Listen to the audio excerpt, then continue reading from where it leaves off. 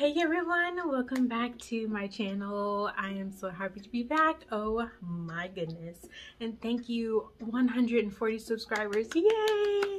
Thank you so much. I truly appreciate that. You did not have to subscribe to this channel, but you did, and I thank you. So it's been a while. Man, I don't even know how to do this anymore. It's been a while. How long has it been? I have no idea how long it's been. My last video was trimester 3, of course, part 2. So if you haven't seen that, make sure you go view it, like it, comment, and share.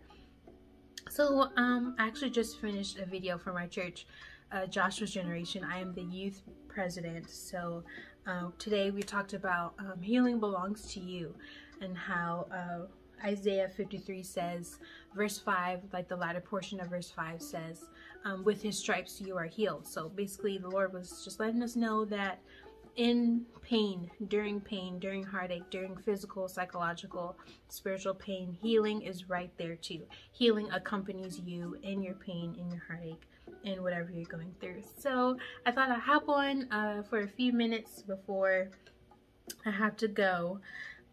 So let me fix this.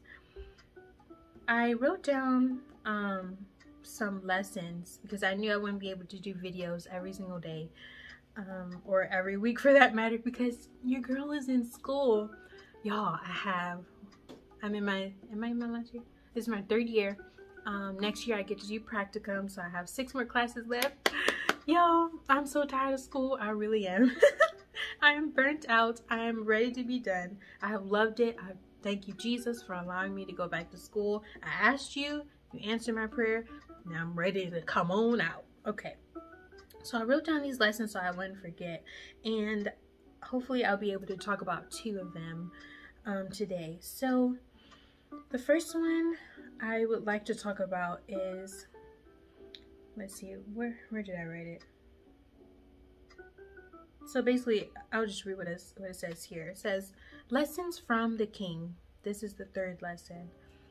God showed me why it was me that had to come with my parents to California this last time, prayerfully. So, I'm sure I've shared in my previous videos that my family and I, we were homeless, and, you know, that's another story. And so the Lord finally allowed us to move back here to California from Virginia. And let's see if I remember. So I was accepted into a university, and then my parents were like, oh, we're moving to California. And I was like, me too. So my sister stayed, and then I came with them. And I felt like this, in retrospect, thinking about it presently, I think that I wanted to come back because I wanted to make my wrongs right. I wanted to make my wrongs right. I wanted to be more dedicated to my parents. I wanted to show them that I'm dedicated to being respectful to you all, to love you, to honor you, to cherish you. Just like the Bible says, honor your mother and father so your days will be long on this earth. And I just wanted to do better. I wanted a fresh start. I wanted to have a better life. I was tired of living in the state we were in. Yeah. So I came back with them. I wanted to be in the promised land. California is our promised land.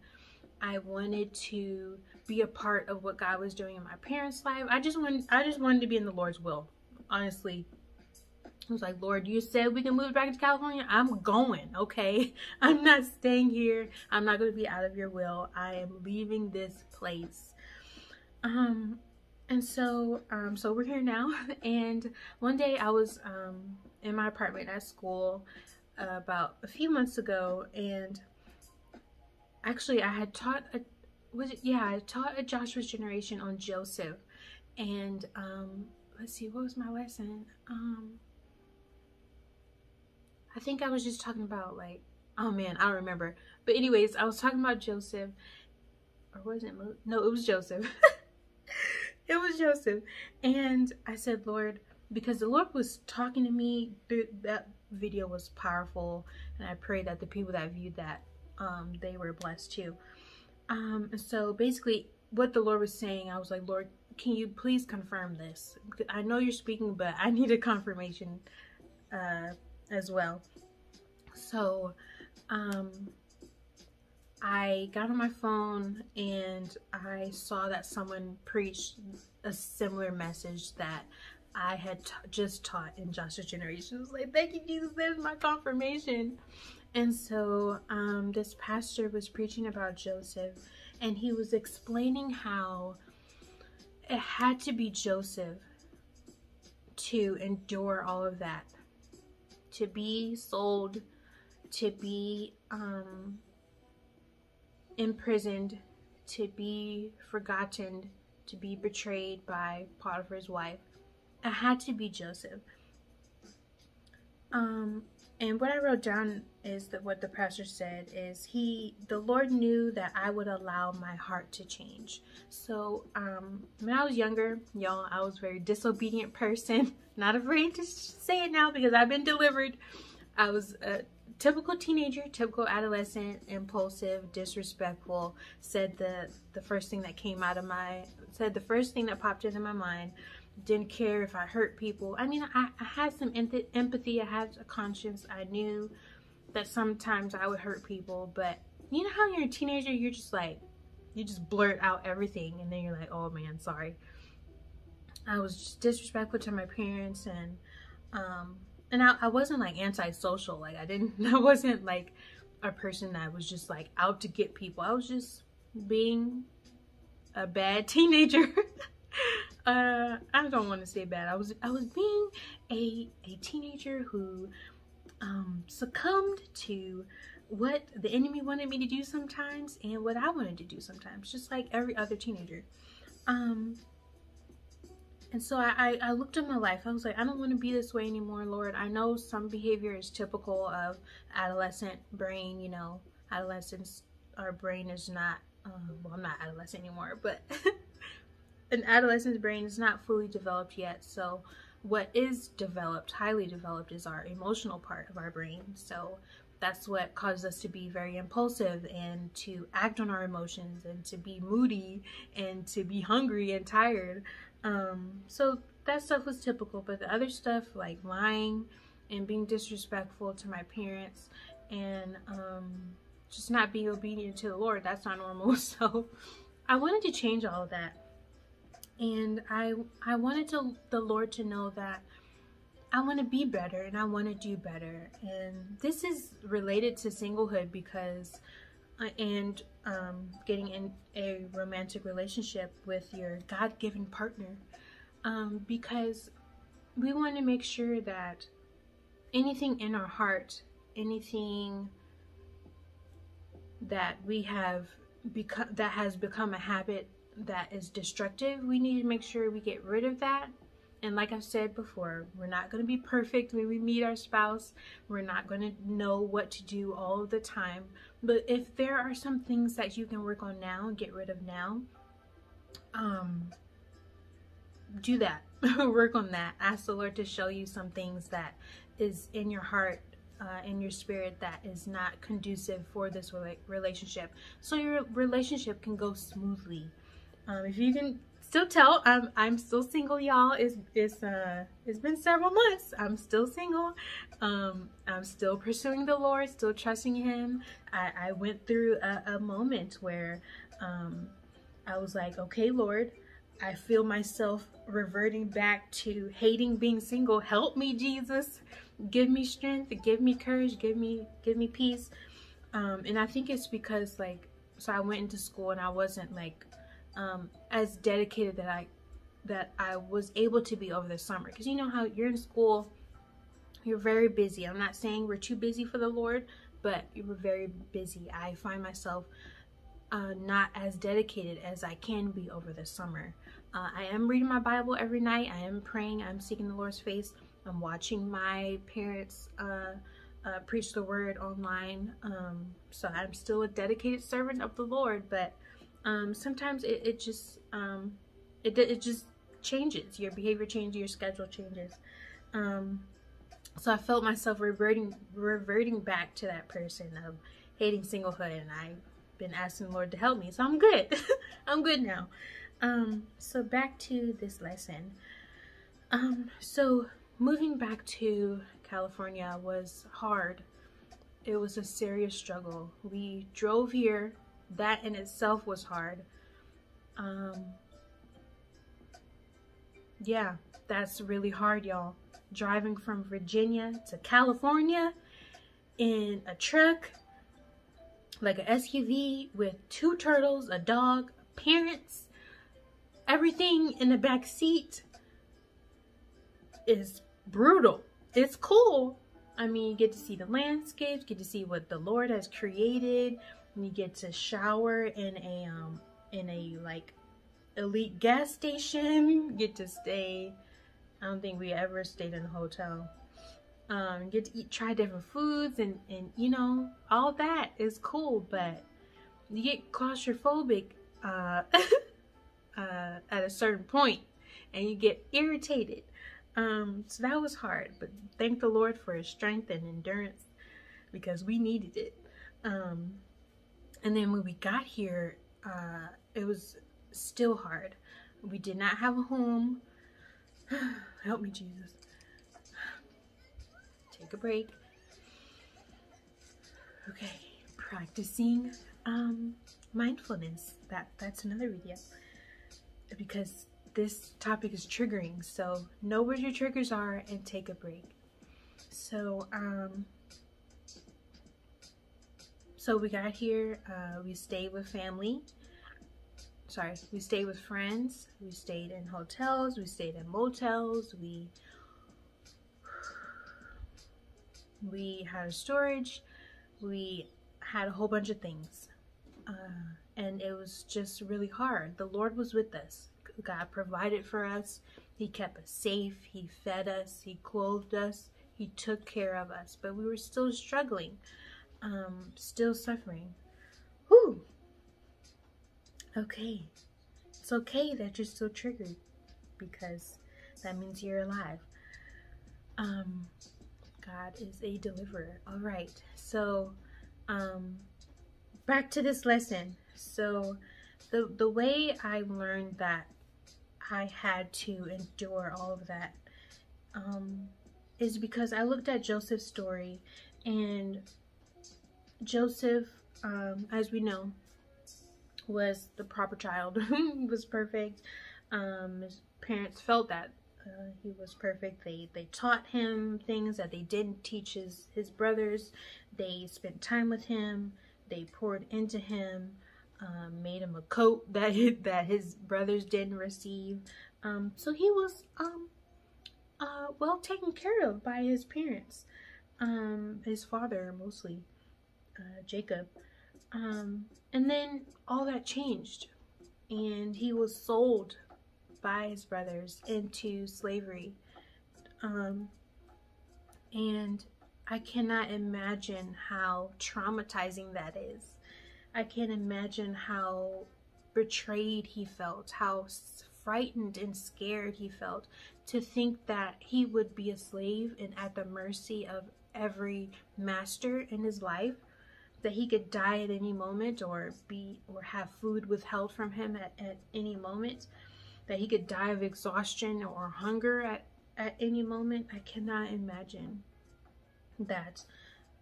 I've been through my own experiences of hunger and exhaustion, but not at that point. But then he found favor in the Lord's sight, and he was at the servant's place. I'm sorry, the master's place, and they brought him inside of their home. They saw how he was well taught and how educated he was, and they trusted him. But then something else happened. Potiphar's wife was drawn away of her own lust, and she wanted Joseph for herself. And Joseph, the man of God that he was like, I'm sorry, I'm not doing that. No thanks. But he was thrown in jail. And so I was just studying his journey from having his own safe home with his family to go through slavery, to go to an unknown place, to have to do a type of work that he wasn't used to doing, to having favor with Potiphar, and then with Pharaoh, and then with other people there, and how all of that led to him becoming, I hope I'm saying this right, a Pharaoh himself, becoming, let's just say, a top person, whatever level he was, becoming highly favored of the Lord. And so I compared that to my journey.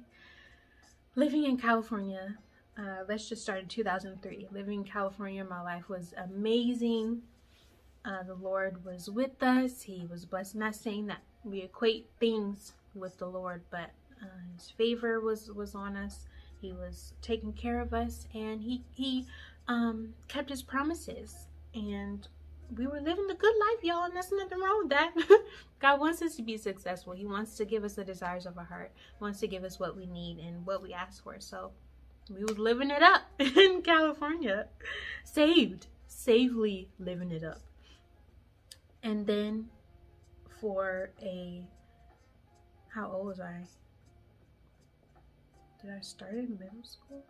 Whatever. For a young child to lose her home and have most of her high school and some of college being homeless, and then finally reaching a point where she has a home now, she's in school, studying her favorite subject, has all this favor with her university and with her colleagues, with her, what do I have?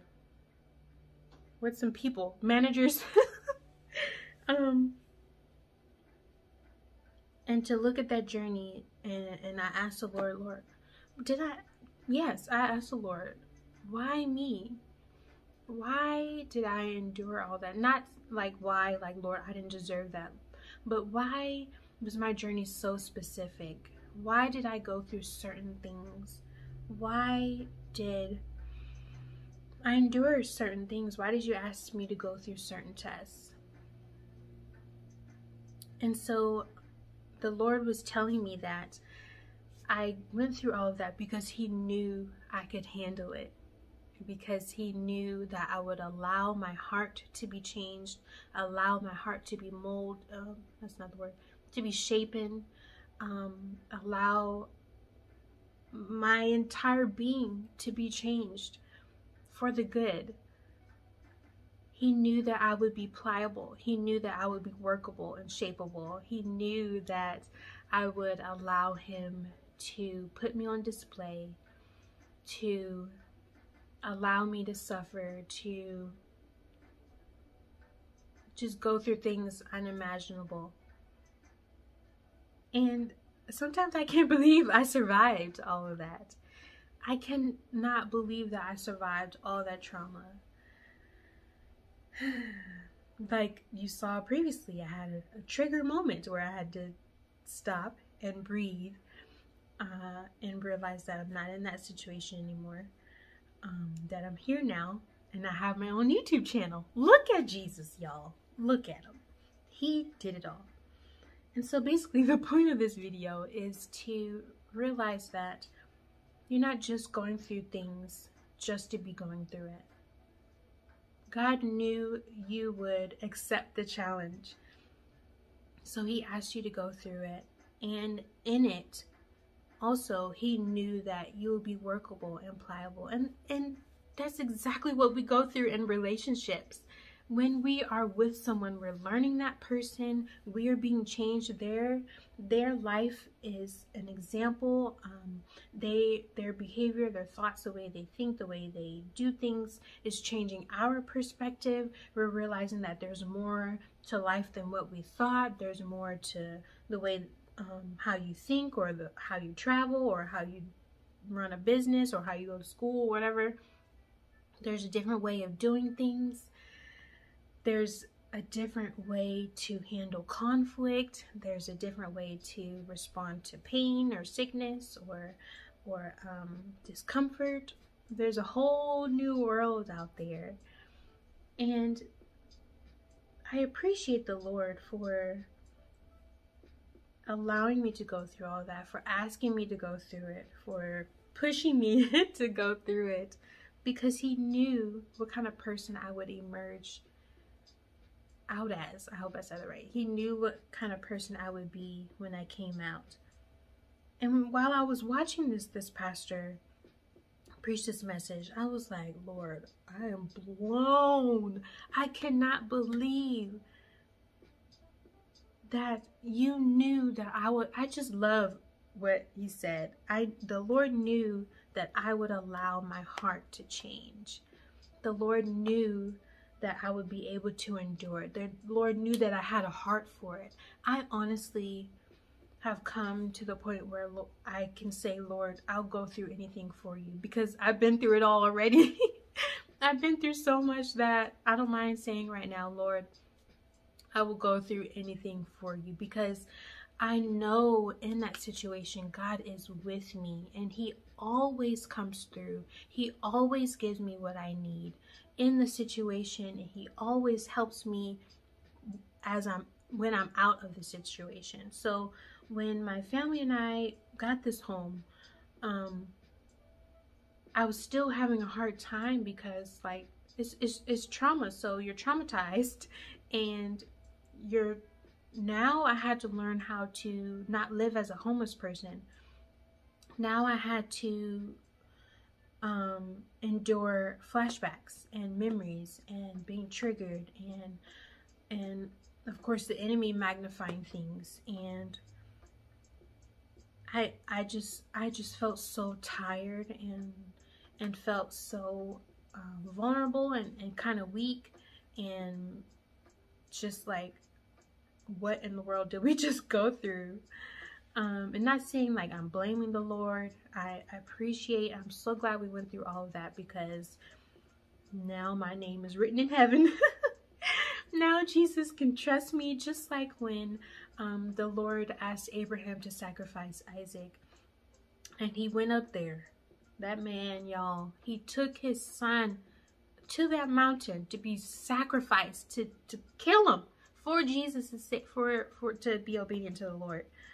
And he took that dagger, was going to stab him, and then the angel of the Lord said, "Don't do it, Abraham. Now I know that you love the Lord." Paraphrasing. Now I know that you'll be obedient. So I'm so happy that the Lord knows that I will be obedient. But after we came out, I know that I was trying so hard to be over it, trying so hard to like be resilient, be strong, like you made it. But I was having a really hard time, because my program has a way of helping us to be in touch with our childhood, and helping us to recognize when we've been hurt, and different events and experiences. So all of that was coming out. And as a therapist, it's really important that we work on ourselves simultaneously while we're working with other individuals, because what someone says might bring things up. I might have a client who, that looks like a bowl over there. Y'all, like my Christmas decorations. Anyways, what was I saying? Okay. As I might have a client who was homeless, and they might say all this stuff, and I might be triggered. So I need to make sure that I've worked on myself, forgiven my past, let it all go, put it all in Jesus' hands, and be able to carry their pain and provide counsel, because that's my job.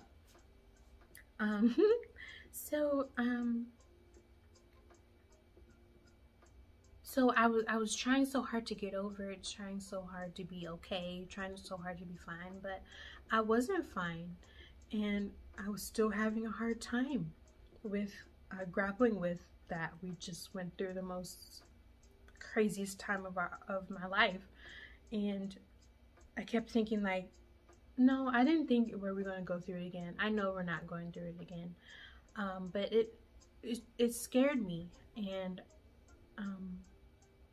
sometimes I am afraid of bringing this into my relationship. Like,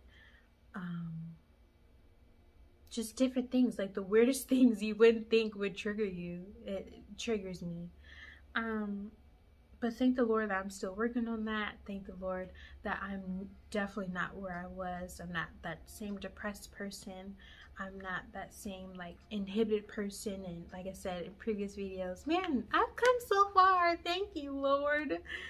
I'm not that person that presents herself as someone who is inhibited or less than or inferior. And I don't think that I'm invisible anymore. I know that I'm loved. I know that I'm cared for. So basically this lesson was, this video is crazy. I'm going all over the place. But anyways, I hope that you're getting something out of this video.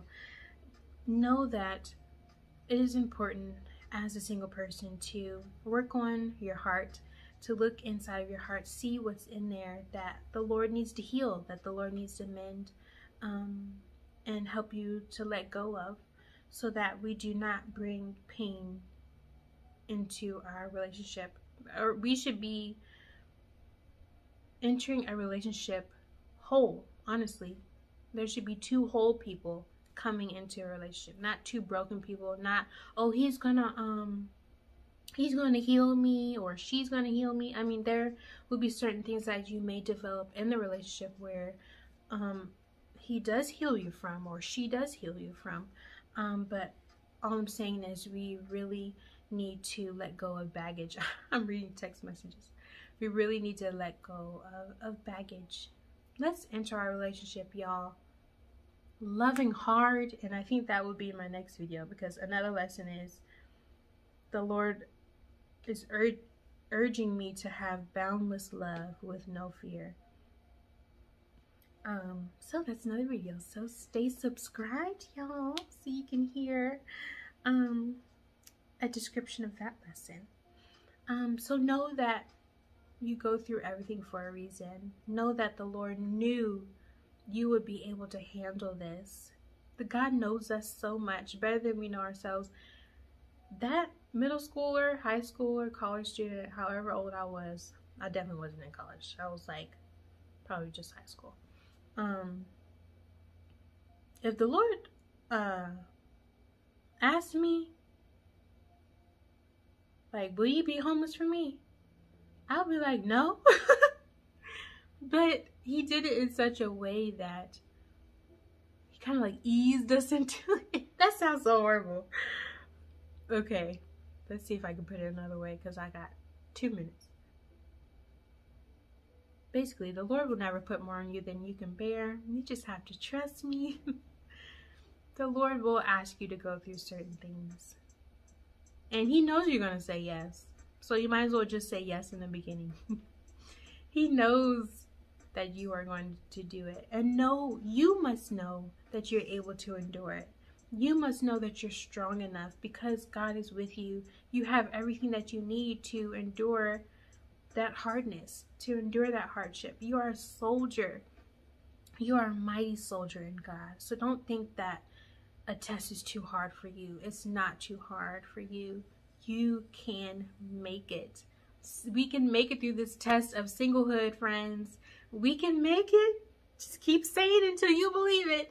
We can make it through singlehood. You are not alone. You are not the only person single. Obviously, you are not the only one feeling isolated over the holidays, y'all. The holidays are used to be extremely hard for me, difficult for me. Now it's much less difficult for me. I'm not saying that it's easy. I'm just saying it's a lot less difficult, because I put my faith and trust in the Lord. I know that I'm going to get married. I've already seen it. The Lord has already given me dreams and visions, and said he's going to give me the desires of my heart and answer my prayers. My parents have confirmed it. The Lord's given them visions and dreams and scriptures and all that. So it's going to happen for me, and I'm praying for you as well. I'm praying that you keep going. I'm praying that you write down some lessons. Take this as an example. Anything that you're learning right now, write it down. So just like me, in the future, you look up, you think about this, and you're like, wow, I've come so far. And you're going to be so proud of yourself and going to be so happy about what God is doing in your life. So continue to abide in the word. What's John 15:7? Let's see. If my word abide in you and you abide in me, you can ask what you will and it will be given unto you. Man, I hope I got that right. Let's go to it. I should have it memorized by now. Matthew, Mark, Luke, John. John 15:7. Yay! If ye abide in me, and my words abide in you, ye shall ask what you will, and it shall be done unto you. So keep the faith, abide under the shadow of the Almighty, stay in God's word. If you have no faith to speak, if you can't speak life, just read your Bible, y'all. I'm telling you, just read it. There have been times where, my Lord, I don't feel like praying. I don't want to believe you. I've said to the Lord, Lord, I don't want to believe you. I don't want you to say to me, a miracle is on the way. I don't want to hear that you are going to bless me. I don't want to hear it because obviously it's not here. So there have been times where I've just gotten down on my knees and just read the Bible. Just started. Let's see. Matthew is a great place. Reading about the miracles of God. Acts is a good place. Psalms is definitely an encouraging place. So just read God's word. It will change your perspective, change your mindset, change your doubt into faith, change your fear into peace, change your unbelieving into I believe God, even though I can't see it right now. So I love you all. I'm praying for you. Keep the faith. Be safe this holiday season. Pray for people. This is a time where people die by suicide, where they kill their family members, where they're shooting high schools and shooting colleges and overdosing. So please pray for the souls of this world, because the enemy is stealing them, and we belong to the Lord. The Bible says all souls belong to God, and the enemy is stealing them. So let's keep each other in prayer. Please be kind, be compassionate, be understanding, and most importantly, love the Lord thy God. God bless you.